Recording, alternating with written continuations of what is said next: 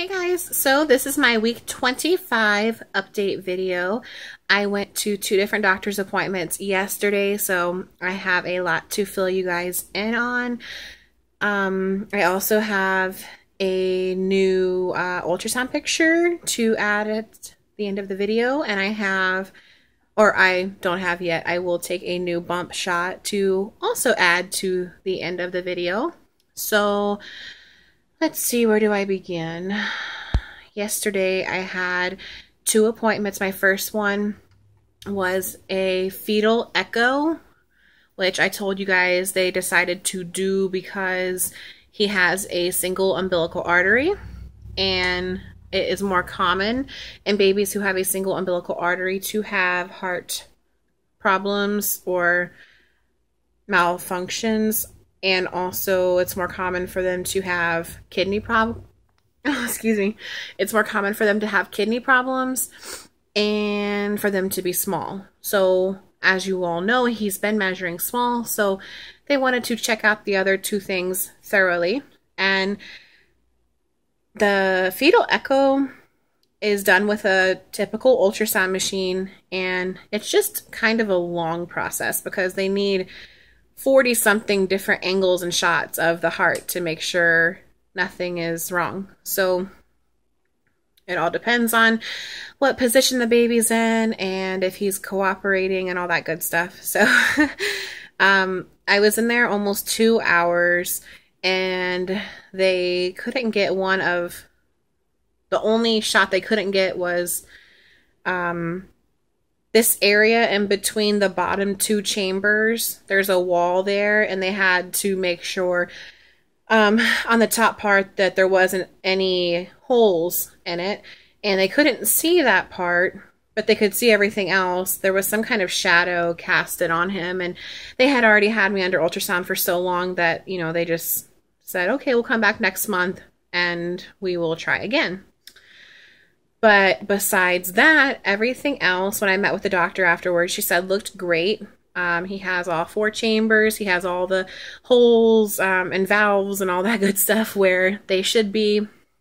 And his kidneys look great. And it was just such a breath of fresh air because every appointment we had gone to was always so negative. And I would leave there feeling really depressed and stressed, and it was miserable, and I was starting to not enjoy going anymore because it was always something else is wrong, you know? So it felt good to leave somewhere knowing I can breathe a little bit easier.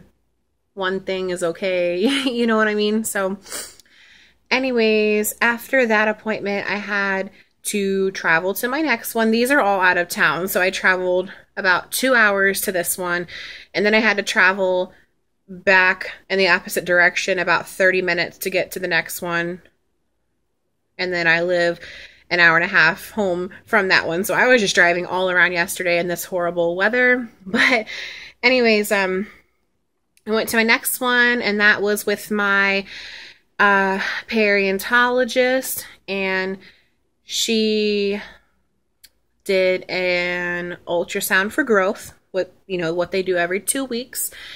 They checked his oxygen and blood flow in his cord. They were going to check for a nasal bone, but his position did not allow them to do so. He is face down as of now. Oh, the oxygen and blood flow in his cord was great. His growth, he was in the 23rd percentile, and now he's in the 27th percentile. So he's actually catching up a little bit, and everything is growing consistently and steadily. So they're really happy. He weighs 1 pound 7 ounces at 25 weeks. 2 days I was yesterday. So they were really happy with how everything looked, and she said that it seems like his stomach measurement and his skull measurement are catching up. And his arms and legs are still like about the same as they were. Like everything's still behind, but it's really nice to see it moving in the right direction. And she told me that with the echo coming back well, and all the other tests, the kidneys and just everything they've done so far. She told me that the odds are really in our favor that the baby is going to be completely healthy. And she was really positive, and I left there feeling great as well. She really thinks that with all the progress he's made and how good everything's looking and all the, test results we're getting back as we go along, and closer. She told me as we get closer to 30 weeks, we would know more. So, and she wasn't lying. Things are starting to unravel and, excuse me, and get better. And I'm just so happy. It literally, yeah, I was waiting for a day like yesterday for pretty much since I was about 16, 17 weeks when all of this craziness started. And it felt so good.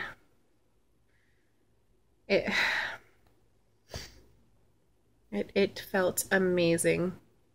And then my husband couldn't go with me. One of my best friends went with me all day, but to be able to, relay some good information to him felt awesome too, because he was expecting more negativity, like I was.